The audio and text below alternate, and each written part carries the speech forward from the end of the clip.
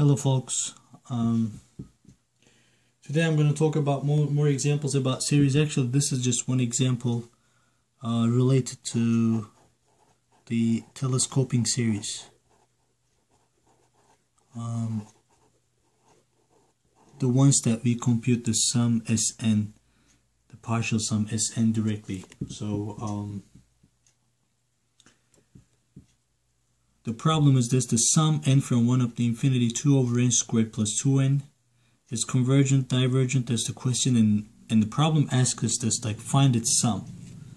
So when it says find its sum, that means for a problem of this type, of course you can use, for example, limit comparison test to really get the answer that this is convergent. But to find its sum, since this is not geometric, the other option is just the telescoping series, that you're gonna try to find out the partial sum Sn. So first, you can see, we have n squared plus 2n. You can really factor this one as n times n plus 2. Okay, so if you have 2 over n squared plus 2n, you really can write this one as a over n plus b over n plus 2.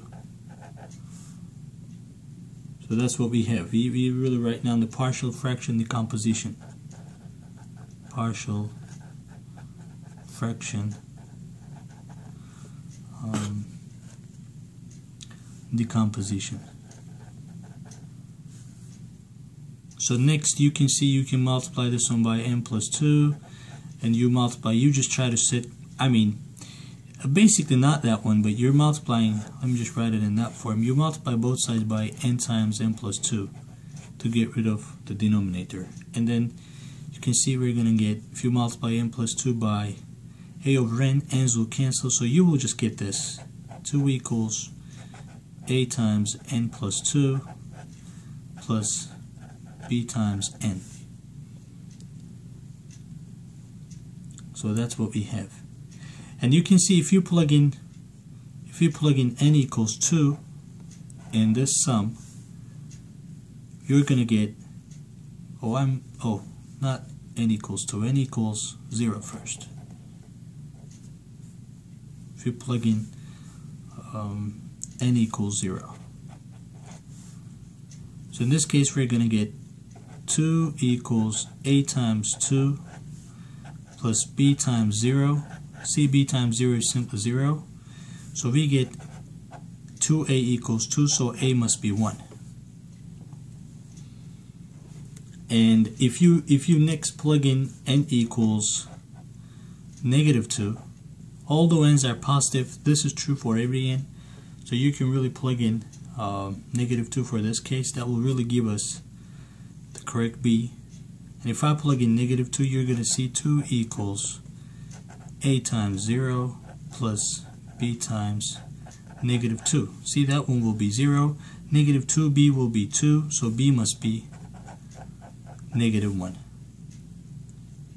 So our actual series, which was sum 2 over n squared plus 2n, and you see n starts by 1, goes up to infinity, can be written as the sum n starts from 1 up to infinity.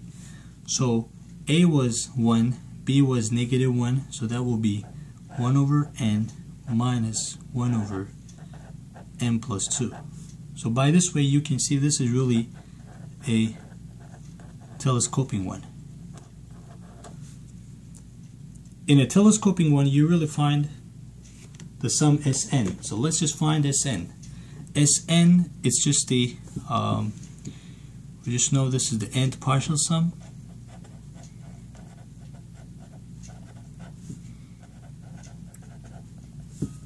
That was Sn, and we remember we defined that one to be a1 plus a2 plus all terms added up to the nth term. So let's just do that here. So if I write Sn for this specific problem, for if n is 1, look, if n is 1, that will be 1 minus 1 over 3 plus, if n is 2, that will be 1 over 2 minus 1 over 4. You see, there's no cancellation in two consecutive terms, but in the kind of like the odd terms and the even terms, there will be some cancellation. For example, if you look at the next one, that will be 1 over 3 and then minus 1 over 5. See this? 1 over 3 here will cancel by this, but here this 1 over 3 cancels by this 1 over 3. But if you really just continue in this manner, and then, the final terms that you're going to get when you have n minus 1, that will be 1 over n minus 1 minus 1 over you add 2, so that will be n plus 1, and plus the last one, which is 1 over n minus 1 over n plus 2. So that's really, this is kind of, let me just write this with a different color, but this is A1, this is A2, this is A3, and you see this is like AN minus 1, and this is AN. So we just add all the terms up to AN. So there will be cancellation, but there's a really cool way to find this out easily. Look at this. Let's first write down, let me just go to the next page. Yeah, you just go to the next page.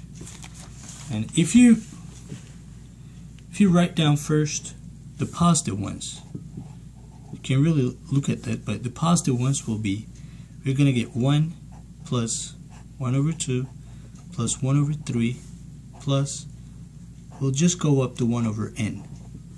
Let me just write that 1 over n minus 1 plus 1 over n. You can really look at that list one more time. If you look at the negative ones, it will be 1 minus, it was negative 1 over 3 minus 1 over 4 minus 1 over 5 minus and so on, and then minus 1 over n plus 1 and then minus 1 over n plus 2. So you can really list them easily. Like these are the positive ones, so kind of like this one was the first term, that one was the second term. That was like A1, it was 1 minus 1 over 3. The second one, A2, was 1 over 2 minus 1 over 4. And then A3 was 1 over 3 minus 1 over 5. I'll just show you here this way.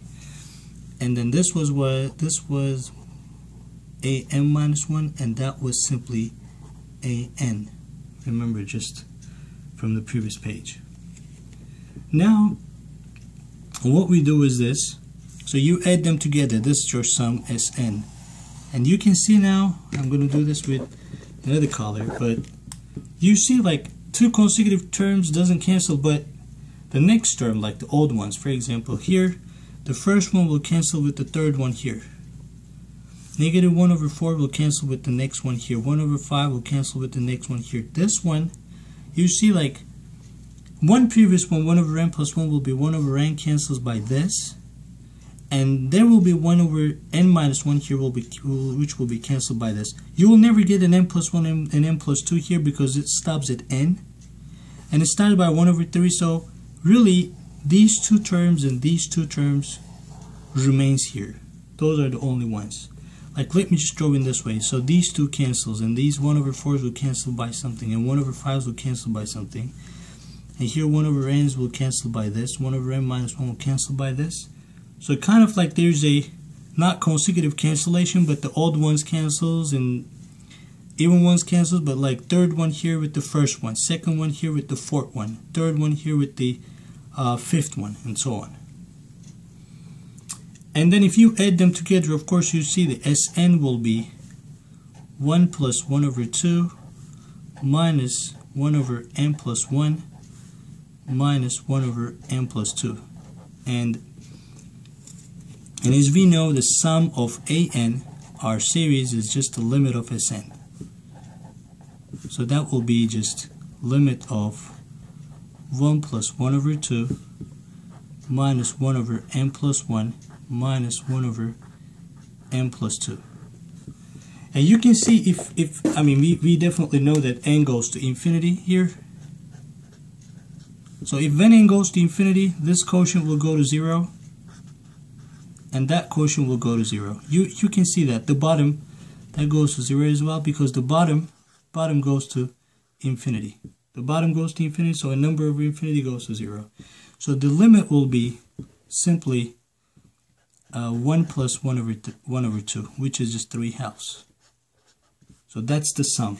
So since we find the sum to be 3/2, we can just write this series. This series converges to 3/2. So it's convergent and it converges to 3/2. So that's an example to a telescoping series. Thanks for watching.